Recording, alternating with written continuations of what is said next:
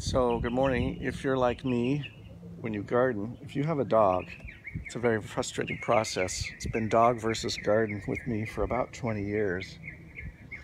And we finally came up with this method. You'll see here that I've got this just standard netting that comes on a roll. You can buy this at Home Depot. And what I do is I roll this out along these narrow rows, and it's tacked down along the edge.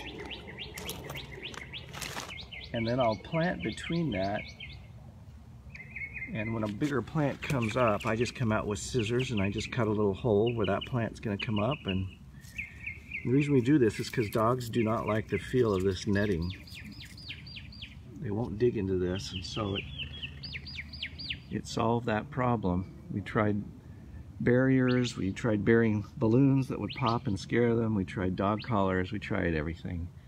But this method seems to work, and it works with all the plants, and they've stayed out of it pretty well.